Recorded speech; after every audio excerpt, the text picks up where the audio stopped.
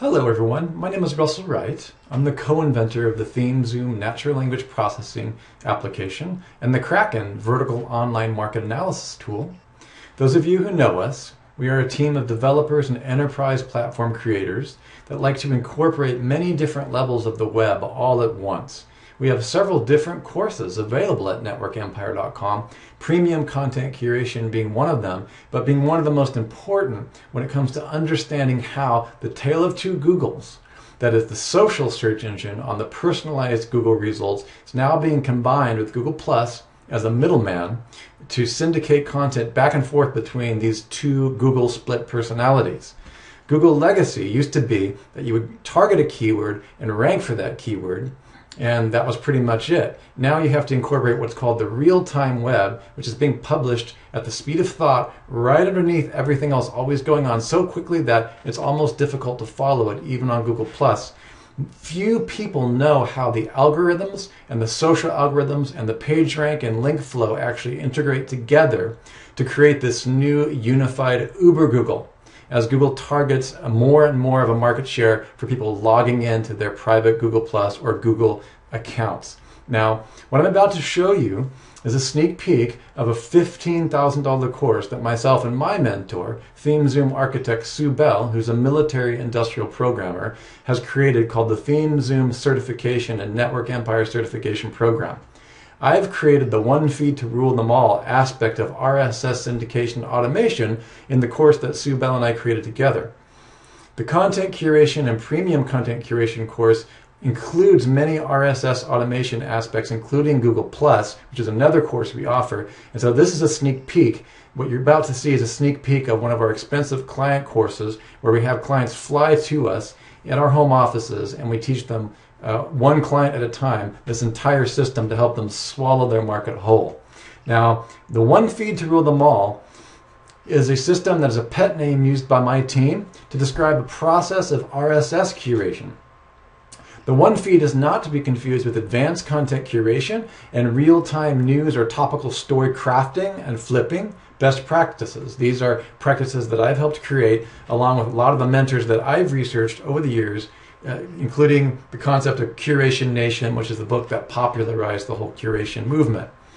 These are not necessarily addressed by the technical one feed, but it's important that you understand how many layers of the onion or how many layers of online operational platforms, integration between Google Plus and Google proper, and all these things that the ThemeZoom application development team incorporates into our thinking. In our course, you're going to learn how all of these things work.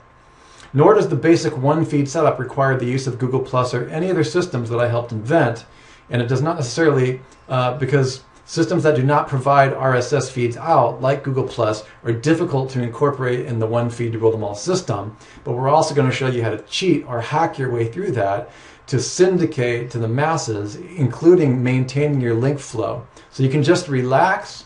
You don't have to accomplish the whole thing all at once. And understand that what we're incorporating is RSS automation, social media signals, which is also traffic signals, and link flow or page rank or SEO.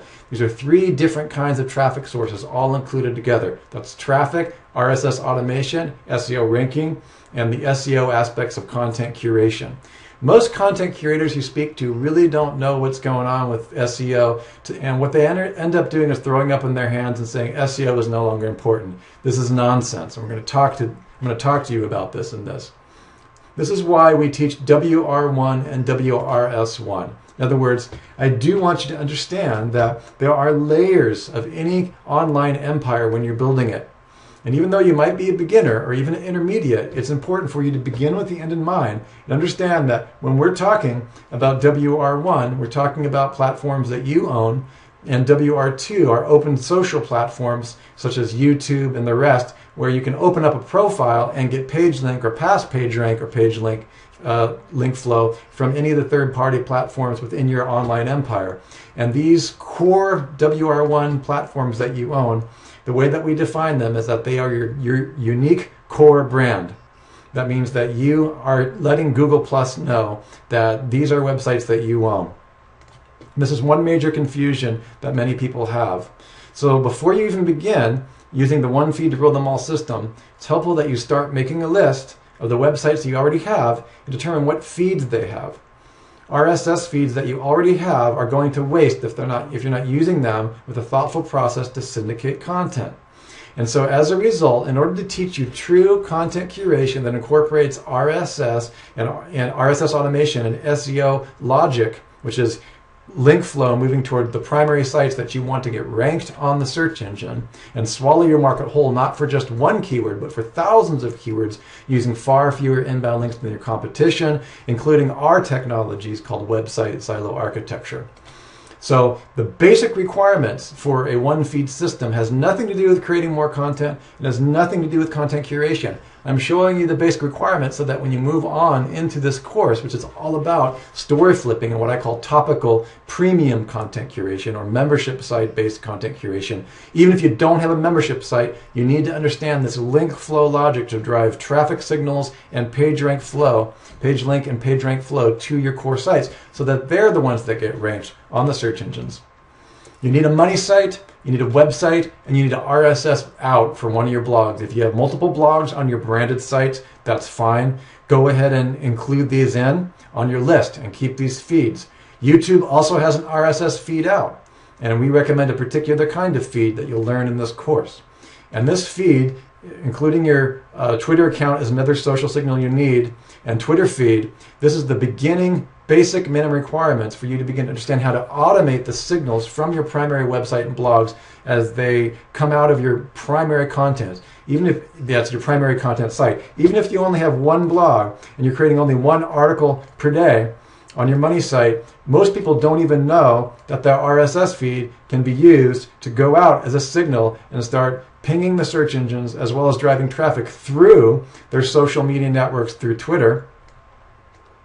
And they can build their Twitter following automatically and develop this Twitter network as well as the other social media follower networks. And they can begin to put out signals within that social media environment while they're optimizing their SEO and maintaining the link factor to their primary website, ranking it on the search engines and never leaking that ranking power. Most people start tweeting out social media things that mean very little and they're not very helpful. They're wasting a lot of their time and their energy.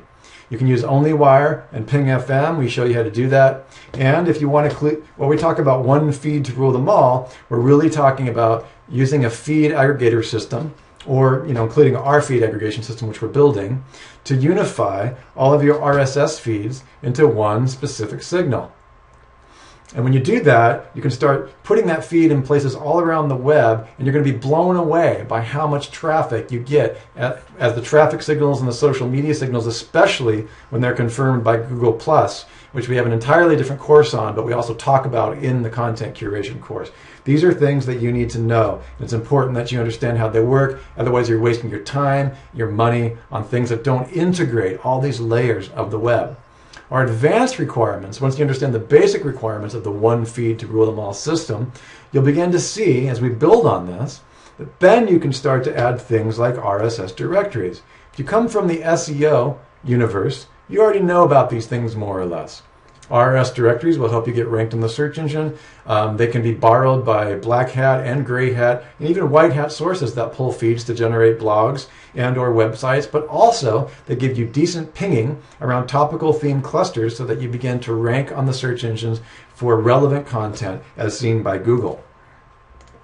Also, I'm going to show you a secret Twyla method that allows you to generate page rank out of thin air, because Twyla is a service that turns Twitter into a website.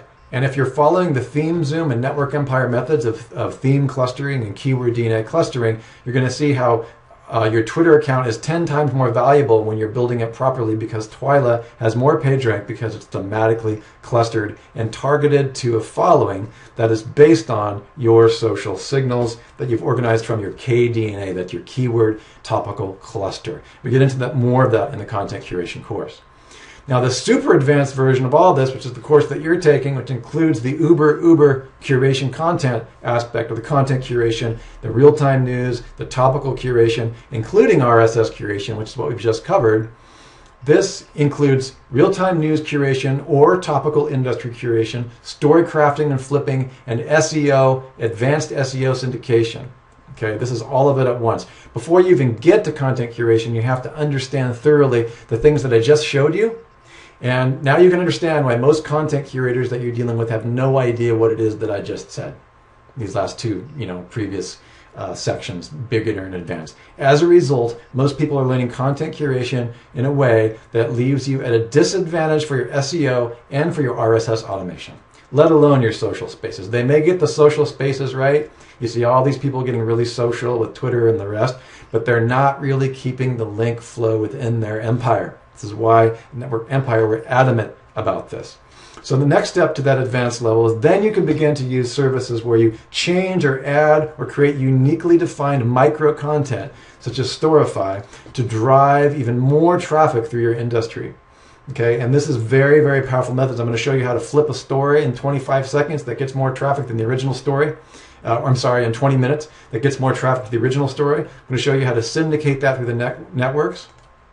I'm going to show you how to use scoop.it. My friends over at Scoop.it have what I believe to be one of the most powerful curation platforms on the planet for so many reasons, including theme clustering, RSS automation, and PageRank maintenance. That is PageRank. They contain the PageRank within their magazine because they're thematically clustered. They're not a perfect website silo architecture, but because they're thematically clustered, they maintain a lot more PageRank, as well as scoop.it being just a very high PageRank site. The next thing we're going to talk about is Posterous. I show you 3 different levels of Posterous in this course, how to use it to automate your business. If you're a premium content provider, that means that you have membership sites. I'm going to show you how to use Posterous widgets to provide constant content for your membership.